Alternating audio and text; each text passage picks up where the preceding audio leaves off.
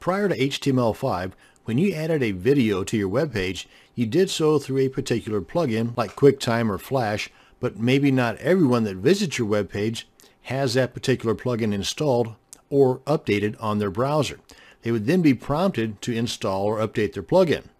Not everyone would do that, and many would just simply move on to another website. HTML5 solves that issue with the use of the video tag. But after you see this video, you may decide to stick with the old way, at least for now. The current problem with adding video to your HTML5 web page is that all browsers are not recognizing all video formats. The way things are at this time is if you want a majority of the major browsers to play your video, then you have to add all the various video formats that the different browsers recognize. Setting this up is not difficult at all, as you'll see here in a second. The problem, as I see it, is that instead of having one MP4 video file at, say, 25 or 50 megabytes, or however big it is, now I have to have multiple video formats at roughly the same size. That will put a sizable increase in my online video hosting costs. Now, I have several formats of the same video that I'm going to use in making this HTML5 web page demo. Let's go ahead and have a look at that folder real quick.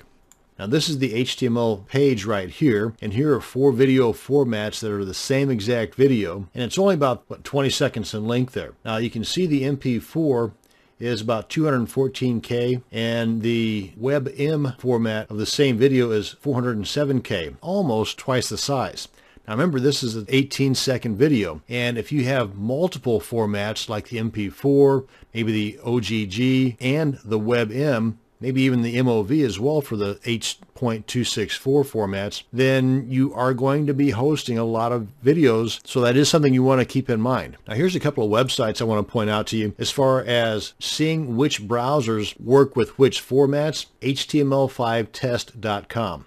Now, as a web developer, you should already have several of the major browsers installed on your computer anyway, at least Chrome, Firefox, and Internet Explorer. I'd also include Safari and Opera, but that's totally up to you. And with those installs, you can test any web page, you can test all of your web-related items to see how they would look on those particular browsers. And if on some of your web pages you have some type of software, like Google Analytics, for example, that tells you the browser use of the visitors popping over to your website, then that might also give you an idea as to which browsers you should be focusing on for your videos to be played on. Anyway, test this out on your browsers, and if you come on down here, right up close to the top, we've got the video format here, and this tells us what formats that the Chrome browser currently supports. And I say currently because they're constantly updating their browsers. Likewise with Firefox, likewise with Internet Explorer, and so on. So if you were to bookmark this site in your browser, come on back to it every now and then, especially right after you have an update that takes place. See if any of these have changed from the red X to a green check mark. Now, just seeing this here, the Chrome browser supports all of these guys here. A couple other sites, Zamzar and OnlineConvert.com, are 2 great sites because they're not requiring you to download software in order to convert your file formats from, say, the MP4 that you have to an OGG that you don't have and might need. How these work? Pretty simple. You choose the file from your computer, you decide on which format you want to convert it to, enter your email address, click on Convert. It'll send you an email whenever the conversion has taken place, and in that email is the download link for your converted file. Now, online-convert.com, pretty similar, only they don't send you an email. They convert it and then supply you with the download link right here on the site.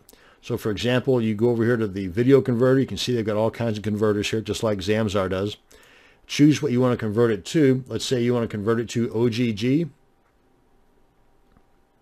This then pops up. Come on down here, choose the file from your computer or enter the URL of the file you want to convert. Make any changes here that you want. Click on Convert File. It'll go through the process, and depending upon how large the file is that you are converting will depend on how quickly they get the job done.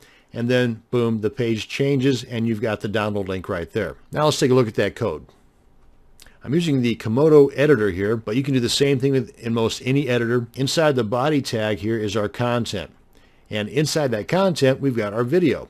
we've got the opening video tag, and inside of that opening video tag, we've got a couple of attributes. The main one is the controls attribute, and that tells the browser to add the play, pause, fast forward controls, whatever controls there are on that particular player that browser has. This is what brings in those controls. And I went ahead and added an additional attribute, autoplay, to make it autoplay whenever the browser opens up. And then I added these to further design the way that video appears.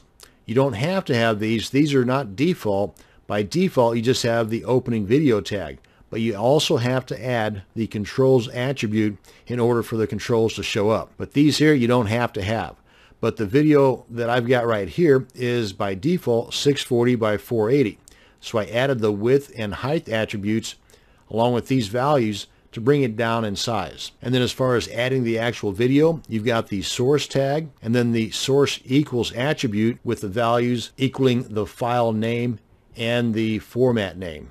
So the file name in this example is movie, and the format here is the WebM. Now after you have in the file name, you have the close double quotes, space, then you have to put in the type attribute, and that's type equals open double quotes, and then inside of there you have to have the word video / and then the type of format.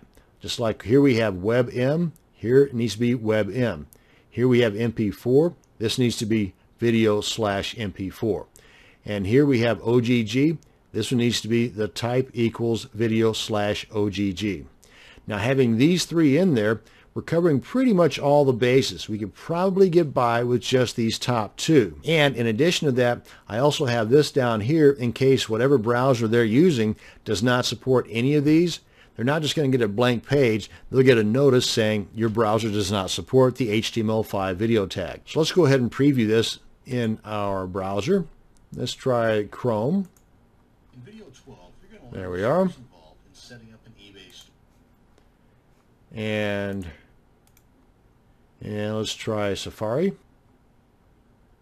In video 12, as you can see here, the player is a little different depending upon the browser it's playing in. And that's pretty much it. You now have the tools needed to add videos using the HTML5 video tag in your HTML5 web pages. Thanks for watching, and you have a great day.